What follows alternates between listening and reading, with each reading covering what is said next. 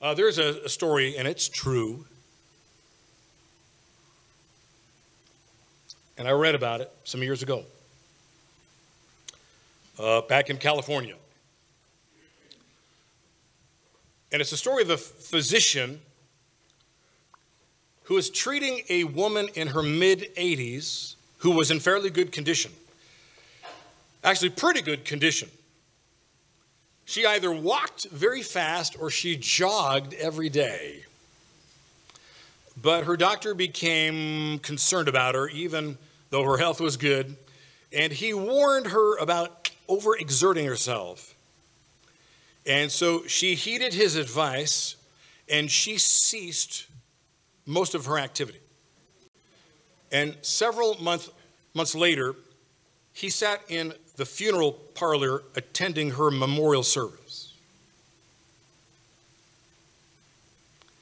And later he said, "I could cut out my tongue for ever having told her to be careful, to stop exerting herself.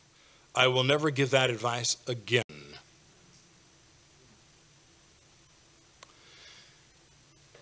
Today, a great deal of our focus is going to be on poor counsel. The counsel that we see that is given to the Apostle Paul. It's given by well-meaning friends, but it's poor counsel. If you haven't already, turn with me, please, to the book of Acts, 5th book in your New Testament. The 21st chapter is where we now start as we continue our series in the book of Acts. Looking at the first 4 verses to begin with. Acts chapter 21, verse 1. They're still on that missionary journey. Luke, who's writing this, Luke writes, "When we had parted from them and set sail, we came by straight course to Kos, the next day to Rhodes, from there to Patara. When we found a ship bound for Phoenicia, we went on board and set sail. We came in sight of Cyprus. Leaving it on our left, we sailed to Syria and landed at Tyre, because the ship was to unload its cargo there. We looked up the disciples and we stayed there for 7 days. Through the Spirit, they told Paul not to go on to Jerusalem." In other words, with some tearful goodbyes behind them, they were on their way. And after a day on foot, they happily got on board a ship that was headed in the direction that they were headed. And this reads like a journal when Luke writes that Cyprus came into view on their left, but soon it was out of sight as they stayed on course for Syria. And I can imagine Paul and his team topside taking in all the sights.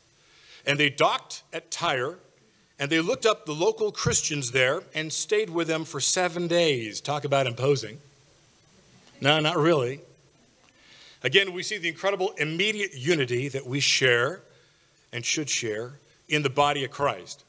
And the person who is within the family of the church is better equipped with friends than anyone else in the world. Have you ever had the experience of traveling internationally and you run into some Christians and all of a sudden, hey, we're family? How about just here? You meet a Christian and what happens? You've got an immediate bond.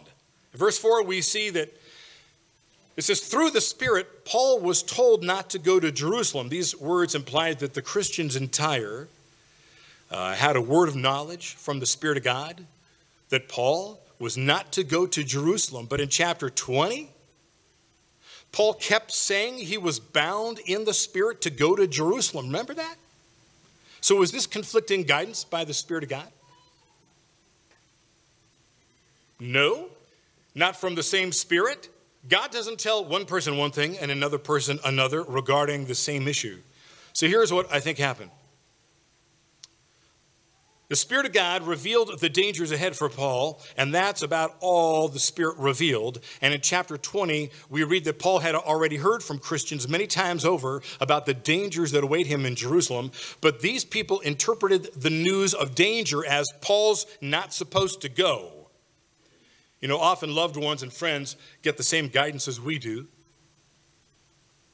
but it can be filtered to us through the grid of their own fears or concern for our safety.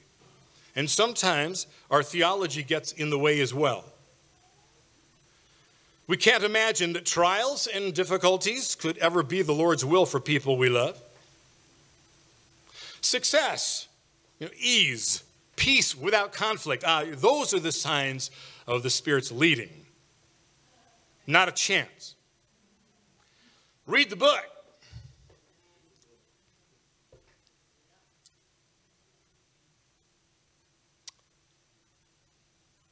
If anything, it's the opposite.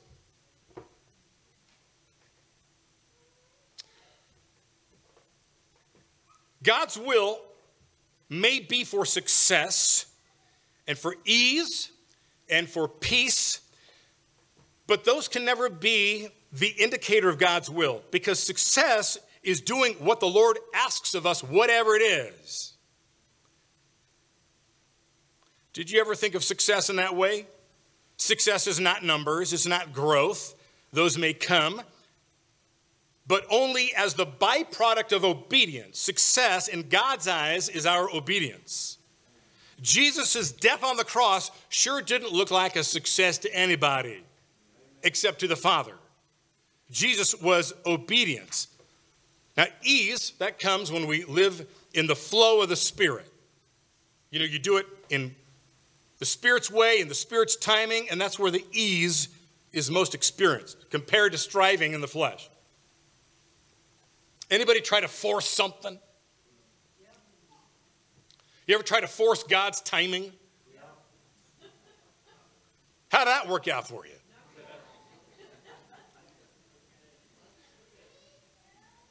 Peace is the inward gift that God gives us in the midst of outward frightening circumstances. Peace isn't necessarily external. Oh, everything's great and there's peace all around me. No, it's in here. That's where you have the peace. Simply in your knower that you know you're doing what you're supposed to do, even though all hell's breaking loose around you. But you're being obedient, and it's doing it in the timing of the Spirit of God, who moves you right where you need to be at the right time. And then you've got that inner peace that I'm doing the right thing. This is tough as can be, or I'm scared to death, but I'm going to do it. We talked about this before. You know what it's like to do stuff when it's not scary. And then when there's something you know you're supposed to do, but it's scary, you usually back away. Have you ever thought of just, do it, but do it scared?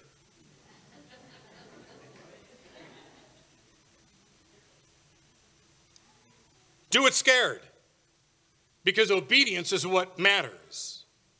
It's dangerous to think that we're doing the will of God only if we're suffering and we're facing trouble.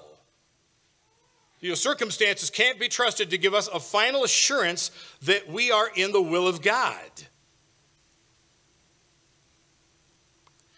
Verse 5, when our days there were ended, we left and proceeded on our journey, and all of them with wives and children escorted us outside of the city. There we knelt down on the beach and prayed and said farewell to one another. Then we went on board the ship, and they returned home. So the church entire, they gathered for prayer. I love it. Everybody, moms, dads, all the kids, and how good it is to see, every member of the family in church. And they're all out there on the beach, seeing them off to the ship, and they all knelt together on the beach, and they pray after another round of saying goodbye. You know what that goes like. They climb on board the ship, and they set off again. Verse 7, when we had finished the voyage from Tyre, we arrived at Ptolemais, and we greeted the brothers and sisters and stayed with them for one day. And so simply saying a short sail to Ptolemais, completed their voyage on the ship. Verse 8, the next day we left and came to Caesarea, and we went into the house of Philip the evangelist, one of the 7, and stayed with him. He had 4 unmarried daughters who had the gift of prophecy. So Paul and his team stop off in Caesarea to visit an old friend, Philip. Remember him? When it says he was one of the 7, that was to be an indicator to everybody who's reading this letter understood who it was. He was one of those 7 deacons that were appointed to serve those widows in the early church. Remember that? As Acts chapter 6, he was sent to Samaria. If you remember, he was sent there to preach, and spiritual awakening broke out. And Philip began as a deacon. He became an evangelist. And you remember one time as Philip was praying, the Spirit of God told him to get up and leave and go to a certain road. Remember that? So right in the middle of this time in prayer, right in the middle of all that God was doing as revival and awakening is breaking out, Philip is obedient to the voice. He trusts God with the follow-up of those people he's been working with. And Philip goes and he meets this Ethiopian man who is the queen's treasurer, the queen of Ethiopia. He worked for her. And Philip leads him to Jesus and then baptizes him. And apparently he disappears. When the Ethiopian came up out of the water after getting baptized, looked around, Philip's gone. And then it simply says, he showed up in Caesarea. So Philip is settled now in Caesarea with his family, and he has 4 single daughters who have the gift of prophecy. How many dads here? How would you like to have 4 girls that are prophetesses? They're prophets.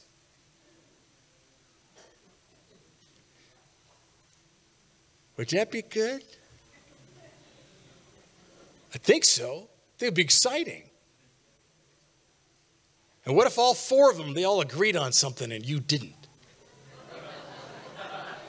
Man, they could dogpile you. Prophetic dogpile.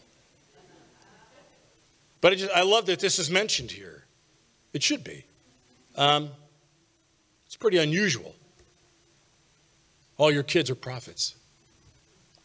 But wouldn't that be a nice thing to pray for?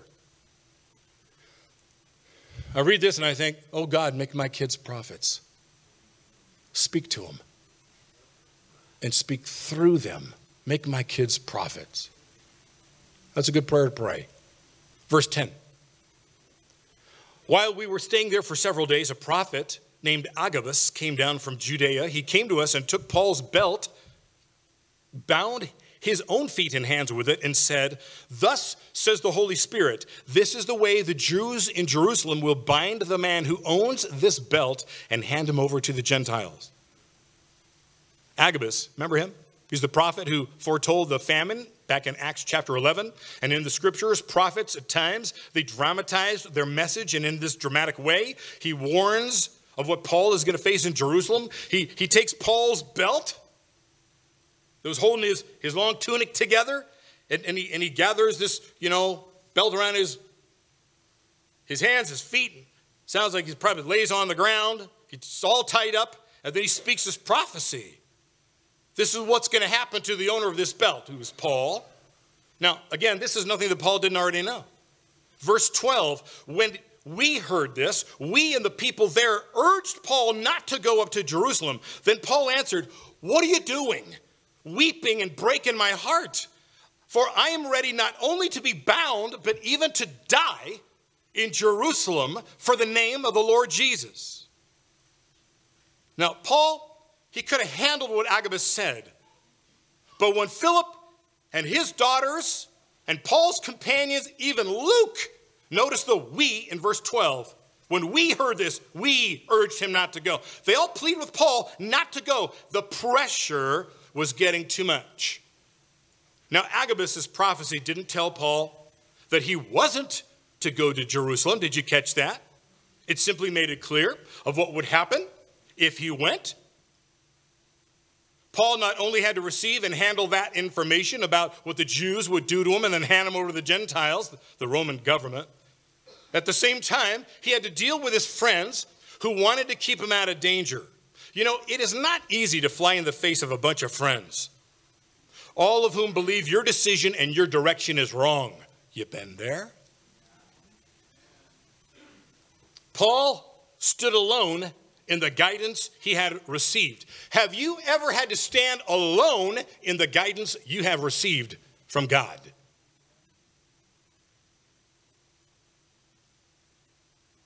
I don't want to do it that way. I want confirmation. I want other believers to say, hey, we're hearing the same thing. You need to do this, no matter how difficult. But do you have it in you to stand alone if you have to and obey what God has said? Obey your marching orders. So how do we explain the counter convictions of these friends? The Spirit did not give different guidance. Again, I think it's all about interpretation. Paul's friends heard that hard times were coming, and they did what so often friends do, and that is to attempt to shield their loved ones from danger. Now, there's nothing wrong with those feelings. But they had to do what so many friends and families have had to do, and that is to let go of the person God is calling and entrust God with that person's safety. And I tell you, too many people obey the voice of the concerned person and they miss out on all that God has for them. Have you been there? Has somebody ever talked you out of God's will? And you knew it was God's will. Verse 13, we see that the anxiety of his friends began to wear on him, and it was perhaps clouding his vision. You know, all the physical exhaustion of the days of travel, the persistent questioning of that guidance. You know, are you sure you heard from God correctly? And dealing with the panic of his friends, it finally burst in an explosion of emotion. Verse 13, where he says, what do you mean by weeping and breaking my heart? It's as if he said, why are you doing this to me? I need your encouragement to follow the Spirit's leading. Instead, you're crippling me with your grief over what's going to happen to me in Jerusalem. And the actual word Paul used for breaking, as in breaking his heart, is actually to crush together. And it implies that his friends were crushing his guidance from the Lord. You know, God does not speak very loud when he speaks. Your friends could be very loud. They could even drown out the voice of God if you choose to let that happen.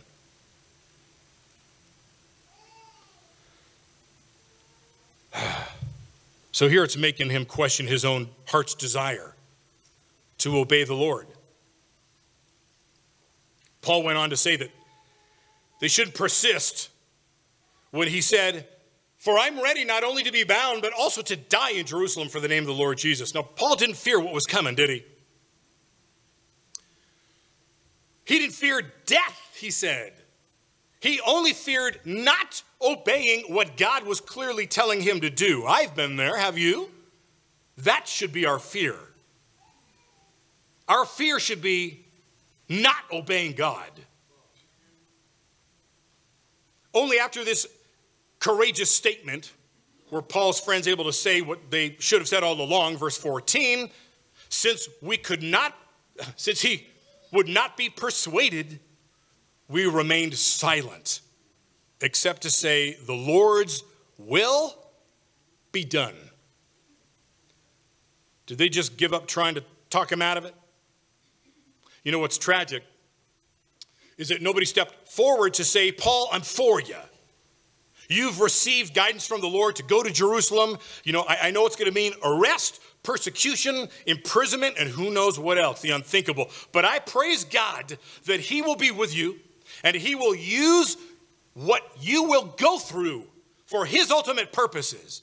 You, Paul, do what you got to do. I want friends like that.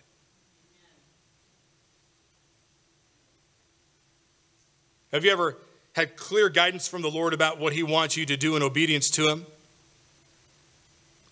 Have you ever been dissuaded from following the Lord's guidance because of conflicting guidance from others? Has your own or others' concern for your safety kept you from pressing ahead to follow that guidance? Do you equate being in the Lord's will with everything working out happily ever after? Has your own fear of radical obedience ever prompted you to crush somebody else's determination to do the will of God?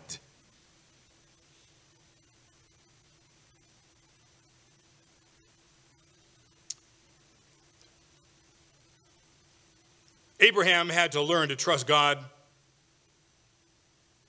and what he heard from God and obey him completely, regardless of appearances or counsel from others, even those who he dearly loved, including his wife.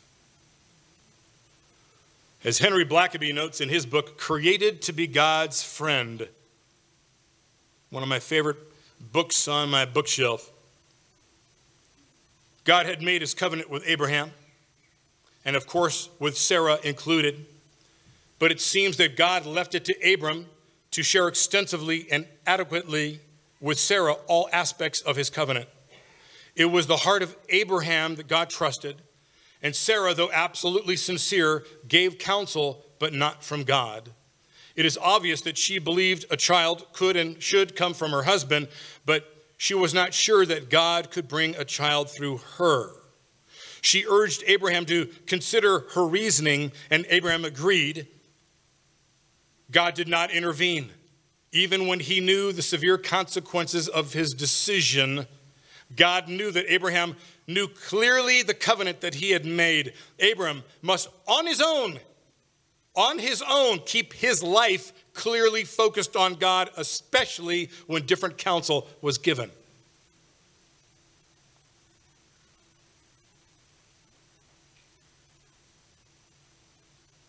You and I, we have got to keep our lives clearly focused on God, especially when different counsel is given. Now, I will say, when somebody asks me about a decision, something that they want to do for the Lord, and maybe there's some safety issues and some questions, like this, should you go? It might be dangerous, etc. The only question I need to ask is, are you sure you're supposed to go? How do you know the Lord told you? If they can say, I know beyond a shadow of a doubt God is calling me to do this, then go. But if there's uncertainty, and after more prayer, more seeking the Lord, if there's no affirmation, yep, you're supposed to go, it's okay.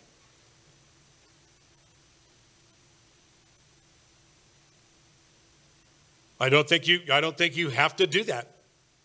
There's other ways, other times to serve God and that thing that maybe you want to do. There's a timing. Again, remember that? There's a timing.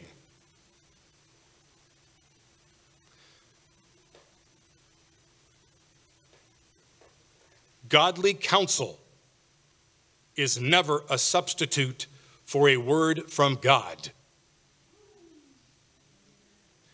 God may use our friends to speak to us and share his word with us, but mere counsel from godly family or friends is never a safe substitute for a word from God and obedience to him. And this danger often comes immediately to many followers who are following a call of God to mission work.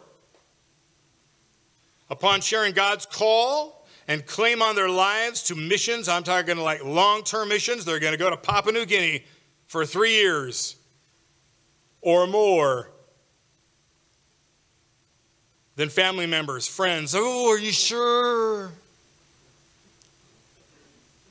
What are you going to do if you get wounded? What if you get hurt? There's no hospitals there. What if there's no life flight there, etc.? Often, family members come up with a way out. Well, can you just do missions at home? I mean, there's lost people here.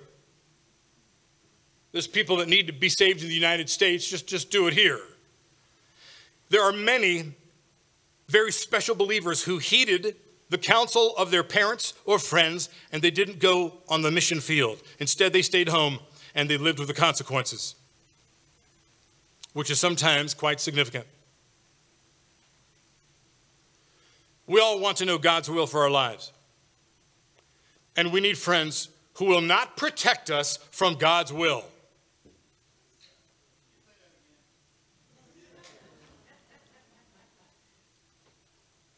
We all want to know God's will for our lives, but we need friends who will not protect us from God's will.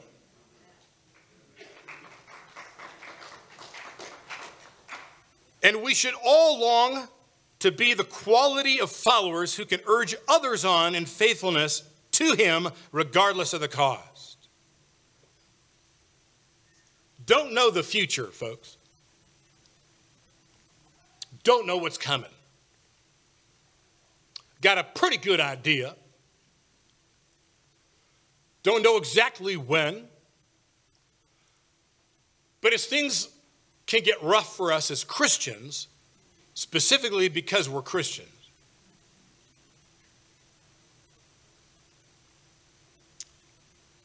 you just never know what God's going to call you to do.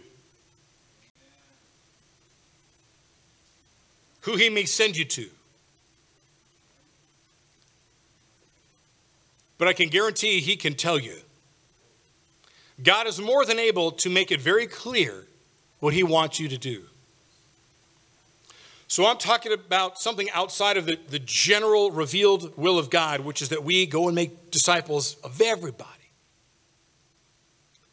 But if there's a specific place and mission, a certain thing he wants you to do, a place he wants you to go, if God can make it clear to Moses through this bush that's on fire, but not being burned up, not being consumed, if God can make it clear to Noah to build this boat, a real big one, even the kind of wood to make it out of, how to make it watertight, all that stuff, I think he could probably tell you exactly what he wants you to do.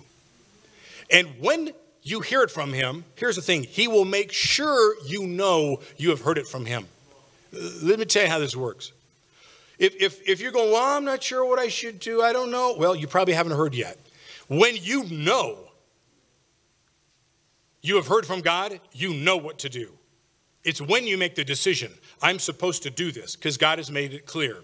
Here's the thing, you might say, well, how does he speak? How do I know? All I can tell you is this, he will make sure you know you've heard his voice.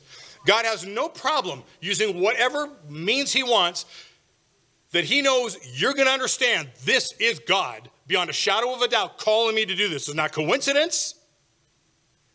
This is actually the God of the universe guiding me to do this thing. He will make sure you know it was him telling you that. That's how you'll be able to proceed with confidence, no matter what it is that he's calling you to do. You understand? God is more than able to convince you that it is he who spoke to you. And then you will know if you're disobeying or not, because you got a clear word from God. And when other people may talk you out of it, you will know that counsel is contrary to what God gave you. And then you've got to demand of yourself to obey the voice you've heard, God's voice. Something I like to do is journal, especially when I've heard from God, because I know when I've heard from God, challenges are going to come.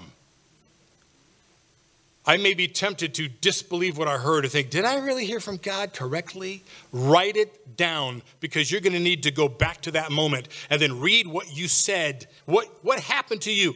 Write it down as soon as you hear from God, so it catches everything, the moment, the circumstance, the details, your emotion, that you just know that you know when you're knower, this was God.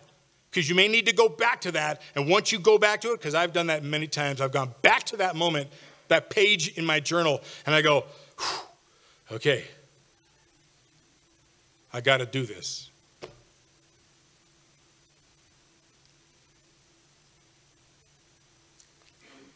If anybody here has sensed a call from God, and you've been reluctant to obey, or you feel that you've missed out on what God had for you, you need some support right now. And we should pray for you. And if that's you, and it may not be anybody in this room this morning, but if that is you, and you are being especially tugged at right now, would you stand?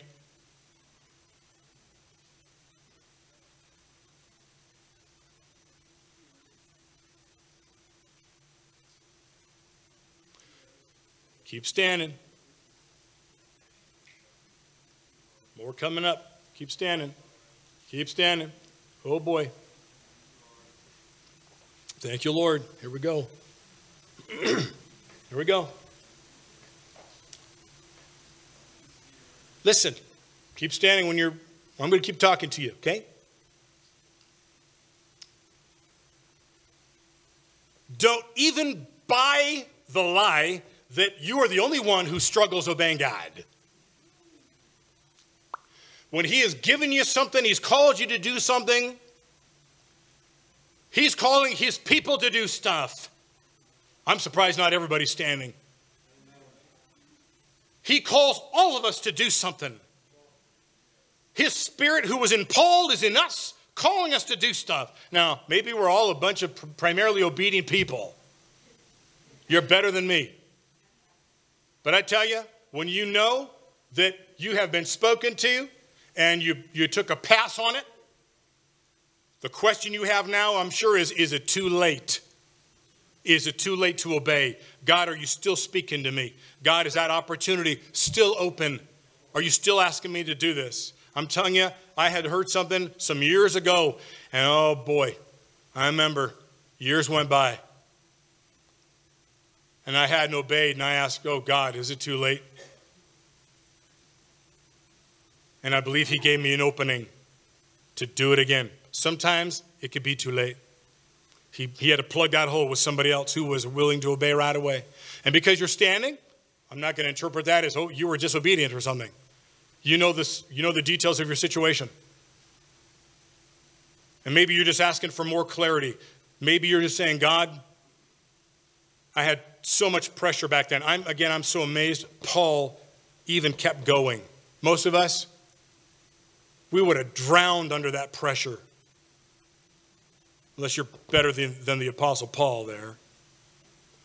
So for those who are standing, and if you just can't stand right now, but you're in that same spot, let's pray. Let's pray this. Ready? Father God, we're asking right now that it is not too late, and that these who are standing are going to be like Jonah. For whatever reason, they took a detour, or they were detoured, but you still called them back. Lord, if you need to send a whale, like you did to Jonah,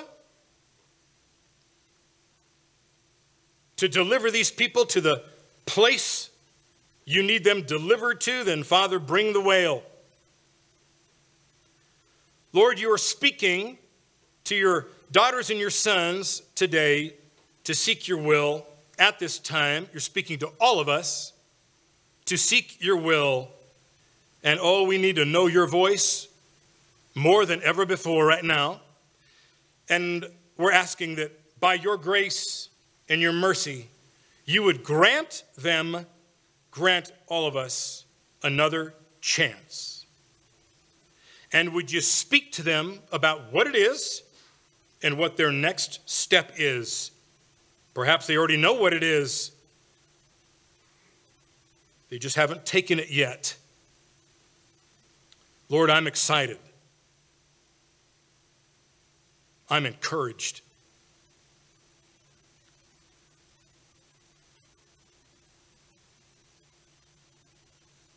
These folks are about ready to experience you in a new way. Bless them, call them, fill them, equip them. Use them to accomplish your will, that their lives would be changed forever, and those who you touch through them, their lives will be changed forever. And this is what we ask in the name of Jesus. Amen? Amen. Amen.